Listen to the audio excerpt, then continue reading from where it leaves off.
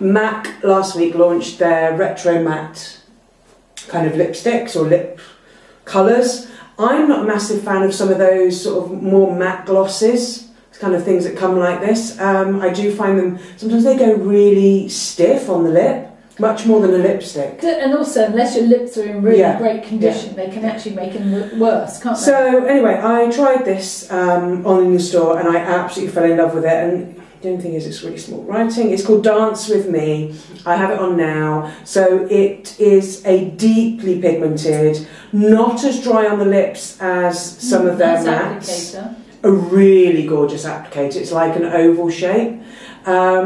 If you find something like Ruby Woo, which you know is one of my favourite lipsticks by MAC, you find that too dry. This isn't as dry. And it's more of a blood red. It's got a really nice tone to it, hasn't it? £21. I think it's going to last forever. It's quite a big tube.